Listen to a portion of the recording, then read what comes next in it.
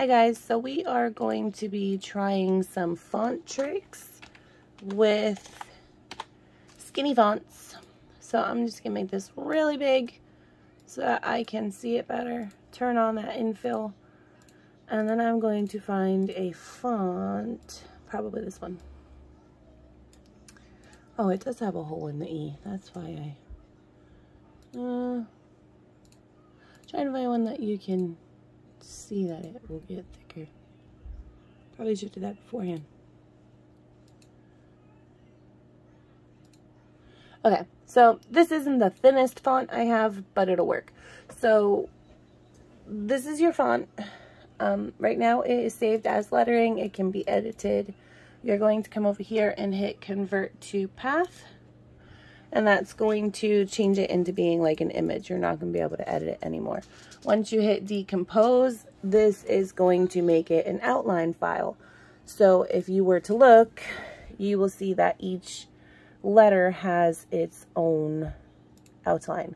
So now you can click and drag just over the bottom of all of these pieces. So you'll see I got everything except the eye. I missed the eye. You can weld those. Then you can go back in and weld your eye. So now if you were to do this, you have your outside frame and you have your inside pieces. We put that back. We are going to copy paste this. Sorry, my camera's going to be all over the place. I was trying to do it with screen recorder and then I didn't realize I didn't have a microphone. So that didn't help. Okay, so we are going to select just this outline piece that we have here. We're going to offset it, this little option right here, offset. And we'll do about 0.50. If that's not big enough for you guys to see the difference, then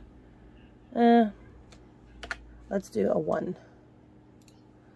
Offset, round, 1 millimeter. Okay, now you can see it. So you can see that our letters are nice and doubled. So we're going to go ahead and weld that. And then we're going to click and select the whole thing.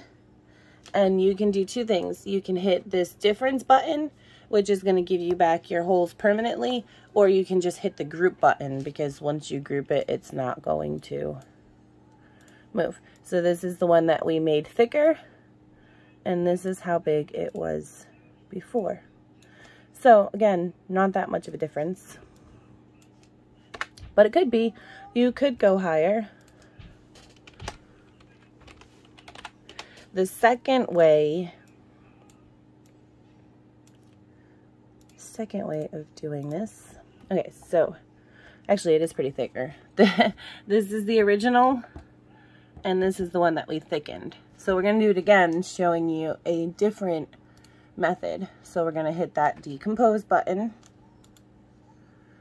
and that separates. Let's turn off our infill so I can see here, get you out of the way.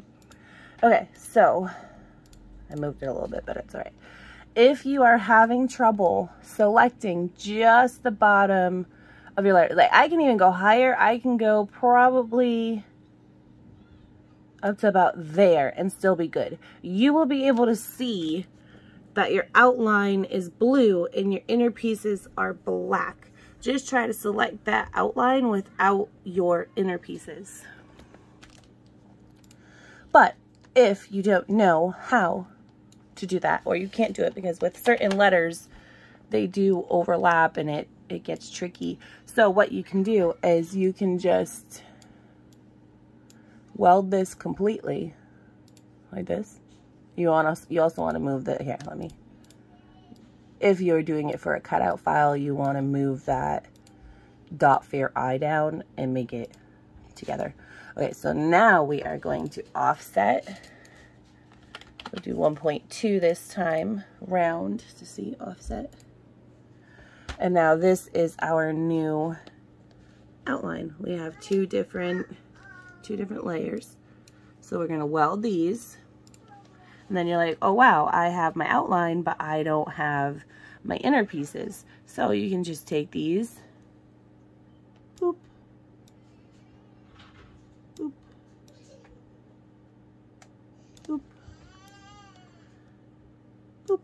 you don't need this.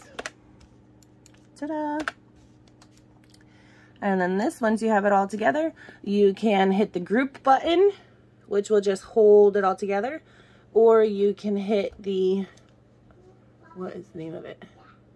Difference button. So I use the difference button, and infill is on. So this is the one that we made thicker by just collecting the outline. This is the one that we made thicker by deleting the inside pieces and then putting them back. And just so you can see, it probably is obnoxiously longer than it has to be. This is the one before we thickened it. So before, after selecting the outline and welding, after removing the pieces and welding. I hope that's helpful. If you need more help, I can try and do videos for other things. It's just my kids drive me crazy. Bye.